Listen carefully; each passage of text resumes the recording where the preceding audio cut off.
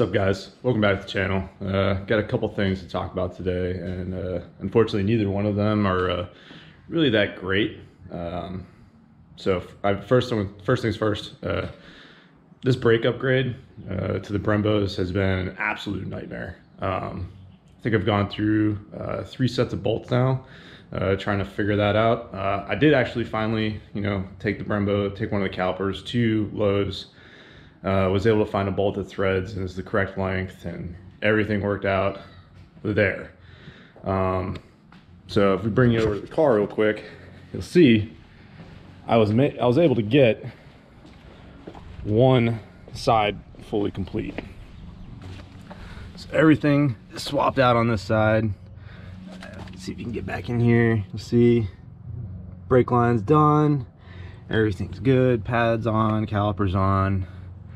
Everything, rotors on, everything looks good. Now if you come over to the other side, we're still on the OEM calipers, rotors, brake lines. So obviously got a little stuck there. So what happened was, as I got the one side done, no issues after I found the bolts. $170 almost later in searching for bolts, I finally found bolts.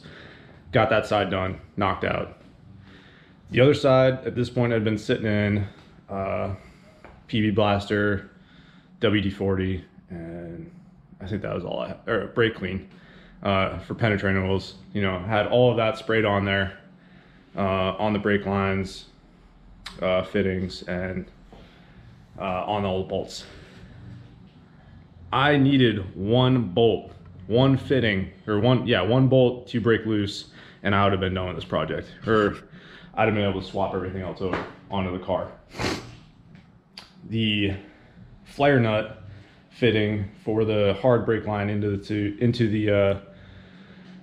the rubber brake lines was that last nut that I needed to come off. So I had flare wrenches. That's what I went with first, threw the 10 mil on there, cranked it, and obviously it wasn't breaking loose. I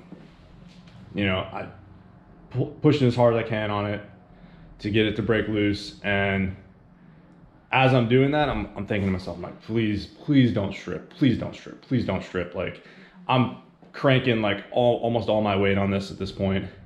And sure enough, I should have known better than just keep cranking on it like that. It stripped it. So, next course of action, grab the vice grips, threw my locking vice grips on there, tried cranking it with that, just kept stripping it more and more. Finally, I grabbed the torch, try to heat it up a little bit with the vice grips on there. Still is not budging. So that thing is just absolutely rusted down. So now I need a new brake hard line, or at least I need to get the fitting spliced and put a new fitting on there. I don't trust myself to do that work. I'd rather take it to a shop, have it professionally done, not have to worry about whether or not I got a good seal on the fittings, and not have to worry about my brake lines leaking in the future. So there is luckily a shop local to me in Oceanside that I should be able to take it to this week. I'm going to call tomorrow on Monday. You'll be a day behind us, so I'm going to call on Monday. See if I can see when I can get the car in. Let them know what the deal is with it. I'll probably have to tow the car over there because I do have mismatching brakes on there right now. And I don't want to jack up a new set of Brembos, pads and calipers, pads and rotors. Like, I don't want to mess those rotors and pads up by, having too much braking force on one side versus the other. So I'll probably throw it on a tow truck, get it over there, or if I can't get it towed over there, I'll just have to limp it like 15 miles an hour, limping it over there. It's like, I think the shop's like 10 miles away from my house, so I should be able to limp it over there if I need to. I'd rather just throw it on a tow truck. If I can get a tow for free, I will. Through my insurance. I should be able to do that. But yeah, that's the nightmare that is this brake upgrade right now. Once I get that brake line fixed, once I get a new fitting on there, I should be able to, you know, continue with the rest of the upgrade, and everything should be good on that. Topic number 2 is, well, it's a little weird. So with the whole coronavirus thing going on right now, obviously, you know, making content is going to be a little scarce. I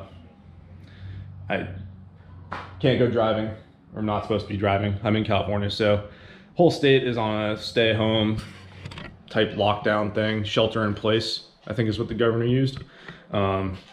So technically not supposed to be out driving. There's no racetracks open. No one's doing car meets, and I'm not supposed to be driving unless I'm going to like the grocery store or to work. And work is having me telework, so I don't even have to go to work. So I obviously creating car content is going to be a little difficult and at this point, and I'm not going to just produce videos with no substance. Basically, if I don't have something going on that's video worthy, I just won't have a video for that week until this whole thing blows over, whenever that is.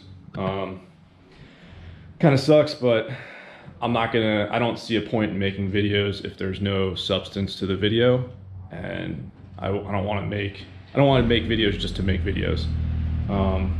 This one obviously has a little substance to it, you know, giving you guys a little update on the whole brake situation and how much of a pain in the ass that's turned into. You know, as working on cars, you know, it's bound to happen. You're bound to strip something, bound to break something. You think a job's gonna take an hour, turns out taking a few days because you can't find parts or break a part. It's hard to find. Which, by the way, those hard brake lines, steel hard brake lines, are a discontinued part. So I can't even buy the brake line. I have to either get it spliced. Like the shop I'm taking it to is either gonna have to splice in a new fitting, or they're gonna have to bend a line for me, like custom bend a line in for me. And unfortunately with the G8, that driver's side brake line runs across the car, so the ABS module is on the other side, is on the passenger side of the engine bay. So yeah, it's just turning into a nightmare on that. Yeah, I mean, we'll see. Maybe the restrictions will get a little less restrictive, and I'll be able to, you know, go out and start driving again, because I still do want to get the Angeles Crest drive done. Have a few other, you know, canyon drives that I want to do, but for now, unless I, you know, decide to go out and just, you know, test the waters and see how it goes. I've heard they're giving out misdemeanor charges. I haven't heard anyone getting charged yet, so, you know, maybe next weekend, if I still haven't heard anything and the car's up and good, you know, I'll take the car out and see what it does, but see what happens. But for now, all we're gonna get to do is garage or driveway starts and some driveway revs. So I do need to pull the car back into the driveway or back into the garage because I was out mowing the yard. So I need to put the car back. So go ahead, start it up, let it run for a little bit because she didn't start yesterday, and I mean she's been down since Thursday. So I'll let her run for a little bit, warm her up, and give you guys a couple revs.